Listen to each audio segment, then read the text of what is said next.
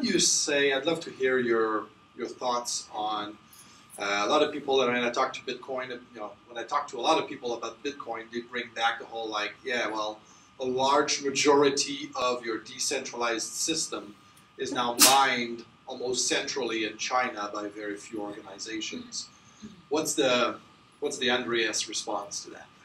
Well, the Andreas response is that in order to understand the consensus mechanism, you have to understand that there are 5 constituencies of consensus. And none of them has complete control over the system. All of them have to agree.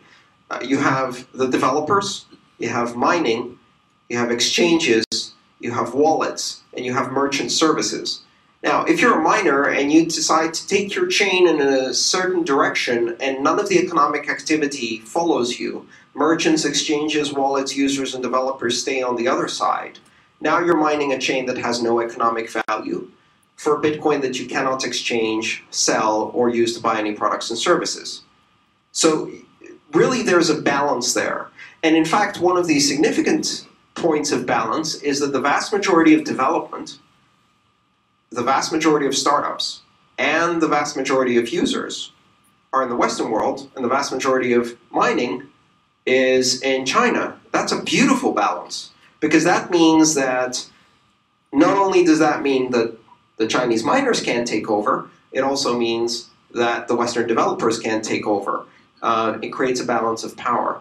I think that's a good system. Now, I don't think it's healthy to have all of the mining centralized, and I think there's a lot of centralization in mining, but as I mentioned before, I think that is an artifact of the very rapid increase, almost 1 million-fold in performance over a period of the last 4 or 5 years, from CPU to GPU to FPGA to ASIC, from 40 nanometer down to 16.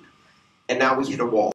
And now when you have 2x every 2 years, that changes the system dramatically. Everybody slows down, and we're going to see a re-decentralization of mining, I think.